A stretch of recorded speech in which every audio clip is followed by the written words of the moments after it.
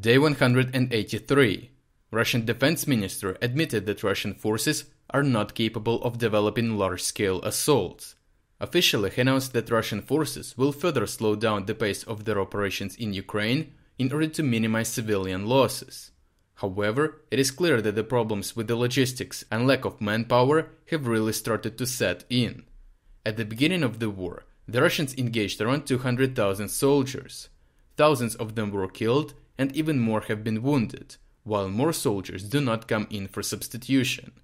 The Russians launched this partial mobilization where each region should create one battalion.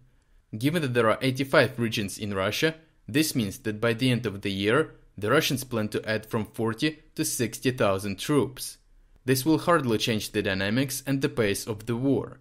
If the Russians do want to develop a major offensive, as they plan to take Kharkiv in a pocket or Donbas or Mykolaiv, then they need at least double of what they have right now, which looks impossible without general mobilization.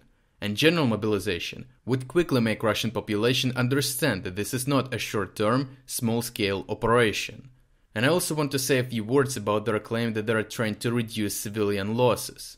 A slow-paced offensive minimizes civilian losses per day, but not per war. So not only thousands of civilians died because of Russian invasion, but many more will die because Russians were unprepared for conducting this invasion. When it comes to the fronts, in the east there are some interesting developments. In the Barvinkovo-Sloviansk direction, the Russians conducted an assault in an attempt to improve their tactical position around Dolina, but were rebuffed. They also conducted a combat reconnaissance operation around Novodmitrivka, so after short engagement they pulled back. Newly observed and geolocated footage of artillery exchanges between Ukrainian and Russian forces north of Sloviansk indicate that Russian forces are likely occupying positions within the Svyati Gore forest and have not yet crossed the Siversky Donets River around the hills. The footage also shows Ukrainian troops striking Russian positions in densely forested areas about 22 kilometers north of Sloviansk. Unusual activity was recorded near Stary Karavan. This area was very quiet for the last almost 3 months, but today the Russians try to improve their tactical position here, so we'll see what this will lead to.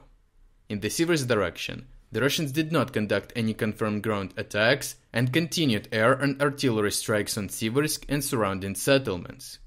In the Solodar direction, the Russians recently made another attack to advance towards Vesela in order to strike Ukrainians in the back.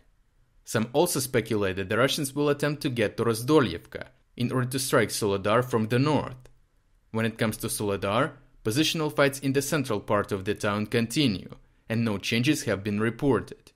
Because the fights inside Solodar are very tough, the Russians try to improve their tactical position by conducting assault actions in Bakhmutsk, however, this time without success. In the Bakhmut direction, the Russians continue throwing all of their reserves in an attempt to finally crack the Ukrainian defense in Kodyma, but the Ukrainians effectively used their powerful fortifications and inflicted enough losses on the Russians to force them to retreat. In the southeast, the situation is not as bright. Today the Russians started to intensely shell Vodyane. This indicates that the Russians are preparing to advance in this direction, which means that the Ukrainians have been pushed out of the most tactically useful positions in Pisky. Some sources indicate that the Ukrainians are still present in the western part of Pisky, but from there they no longer can effectively prevent an attack on Vodyane, so we may start seeing combat reconnaissance near Vodyane very soon. The Russians also tried to break through the defenses of Ukrainian troops in the area of Pervomaysk settlement, but they received a strong repulse and retreated. As we can see, just like in the Bakhmut direction, the Russians are basically focusing on one settlement where the defense has been significantly weakened, and are using most of their resources to achieve some progress. If you are against this war and want to support the work that I'm doing, consider making a purchase in the online store UA Supporter. Here you can find a lot of products with Ukrainian symbols to not only show your support for this channel, but also for Ukraine. The link to the online store is in the description.